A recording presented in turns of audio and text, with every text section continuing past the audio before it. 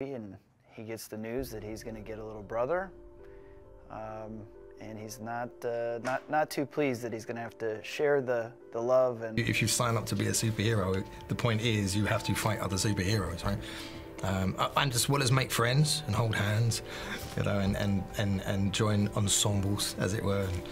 He's suspicious of him that he's like a little man who's got an agenda and running stuff, and would like to expose him. Do boys, when, I mean, they're not that old yet, do they get scared or do they know? No, my children, my son, one of them, my children, is he's a very big Venom fan, but he's also a very big Marvel fan altogether. And my other child, they are a massive, for whatever reason, Spider-Man fan, which is a tremendous disappointment. But at the same time, that's what life is sometimes. You present something to them and they're like, what do you think of this? And they prefer Spider-Man. Tom's a blast. He's been great, very easy to work with, but I admire his creativity. He's really imaginative and funny, and I just think that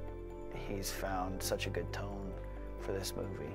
I mean, he's just like a nice dude, you know? I mean, we all went out to dinner. He's just like a fun, nice, really chill actor. There's so much power. Would that tempt you to have that much power? No. I have it when I go to work, so you know I get to play with it, and I mean in this character, not in real life, but but you still get to play and fantasize and see it come to life on a screen, and I think that's where it belongs. You know, you can see the damage that it's caused. Tremendously. Yeah, too much perhaps. Yeah. It's his eyes. I mean, those eyes are so powerful. He doesn't really have to do much, you know, and whatever his own life experiences has given him, it's given him such a darkness that he can tap into but also he can be really funny too. So he has a wealth of whatever's inside of him, he has a wealth of, and that as soon as you look in his eyes, you feel it all. And like handle it in a childish way, and then sometimes in a very adult way. He just embodied both things and so well. What really worked is the fact that it's not over-sentimental cliche, even in the case of your character who's suffering from an extreme medical condition. The tone is quite sober, and I think that works very well. It makes it very relatable. Did you enjoy that aspect? Yeah. I mean, I think that's one of the great things about Sam, because he's such a phenomenal writer. There's very little you ever want to change, and that the character was pretty much fully formed on the page, you know what I mean? Because this clearly has something happening to him that's not of this earth. Powers. There is an uncertainty there of what he's capable of. His powers get stronger. There's this juxtaposition of the dark and the light, and somehow the way they intersect ends up being kind of a perfect mixture.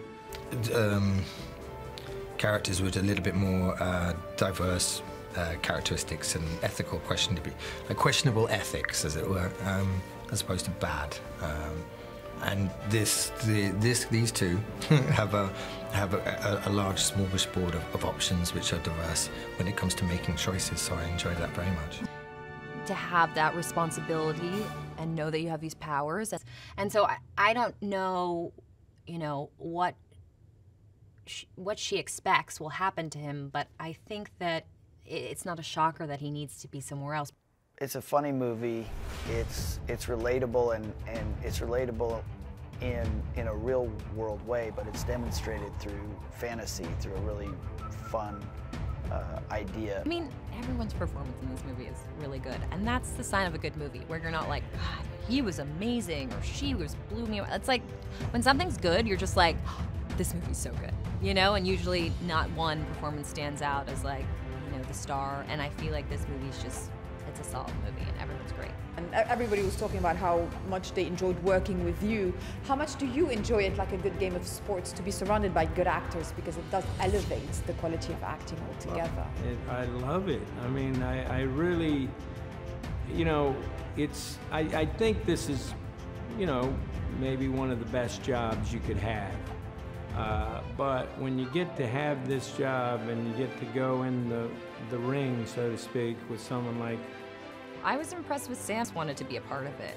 And he could have written anything on that page, and I would have wanted to be a part of it because I just admire him so much as a filmmaker. Sam is very particular about his image of what's, he has really a well-formed image of what he wants to do.